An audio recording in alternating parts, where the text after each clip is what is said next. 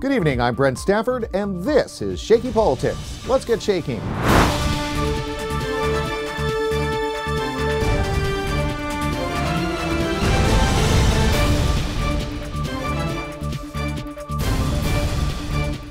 Welcome to Shaky Politics. Today, another episode of The Duel.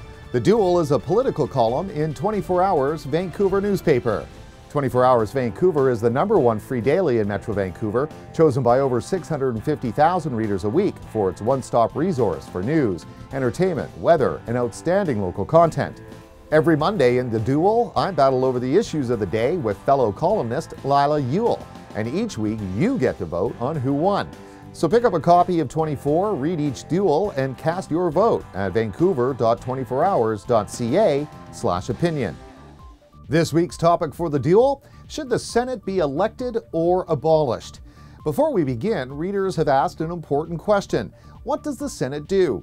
The Senate plays a constitutionally vital role in the passing of legislation.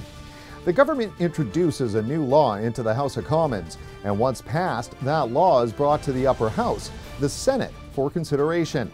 The Senate reviews the bill, makes amendments if desired, and then, as in most cases, passes the bill. The Senate does have an absolute veto power to defeat any bill, therefore preventing it from becoming law.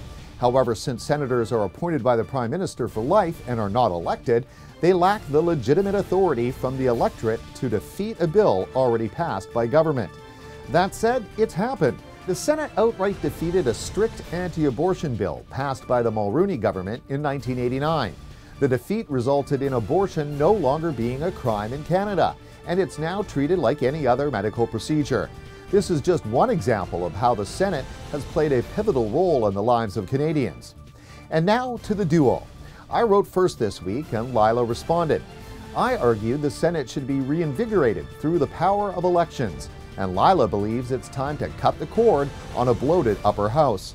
Quoting from her column, Brent has done an excellent job this week of deflecting attention away from the deeper issues behind our nation's dysfunctional Senate. He defends a solution, electing senators, that is as rife with the possibility of constitutional challenges as simply tossing the Senate. In doing so, Brent sidesteps the fact that if Prime Minister Stephen Harper were truly interested in an elected Senate, as he once claimed, he wouldn't have gone on to appoint more of his cronies to plum positions, living well on the public's dime. It's appalling that the Senate has become nothing more than a bloated carcass, a shameful remnant of what its original purpose and function was intended to be. Please read Laila's entire column on vancouver.24hrs.ca. Just click the link below in the video description. Now for my argument. In the wake of the Senate expense scandal, the federal NDP has turned up the heat. Party leader Thomas Mulcair promised to make the abolition of the Senate a key priority in the party's next election campaign. What we've watched for many years is people talk about reform when they're in opposition and do nothing when they're in power. That's what Stephen Harper was all about. Talked a good game on Senate reform when he was in opposition, did nothing once he was in power. And our obligation to tell Canadians that when an NDP government is elected in 2015, we will indeed follow through on our undertaking to abolish the Senate. The party launched a populist website replete with statistics and analysis of the costs of the Senate. However, they are hiding a truth behind the numbers, which makes their promise of abolition spurious at best and reaffirms my belief that any suggestion of abolition is just politicking. The only real, viable path to fix the Senate mess is through elections. The NDP says the cost of the upper house is $92.5 million a year, and its plan to abolish the Senate will save taxpayers money. What the NDP is not telling you is senators' salaries, allowances, and benefits only make up 36% of the cost of the Senate. Slightly more of the cost, 38%, goes to the salaries and benefits of unionized government employees. Taxpayers pay $35.5 million a year for the 450 union employees who keep the Senate running. I find it highly implausible the NDP will downsize these government jobs. Don't you? The NDP won't save this money. They admit it. The NDP states that they will just find better ways to spend it. They will reallocate Senate spending to other priorities. And what about the other costs? Well, abolishing the Senate would also most likely take a constitutional amendment, and this would be no easy path. Patrick Smith, a political science professor at Simon Fraser University, shared with me a great analogy that opening up the Canadian Constitution is like fixing a warped floorboard.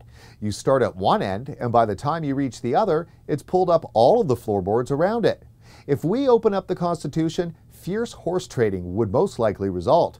The last time we attempted a constitutional amendment was with the Charlottetown Accord, and it cost $369 million in today's dollars. We just can't afford it. The Harper government has it right with the Senate Reform Act, Bill C-7.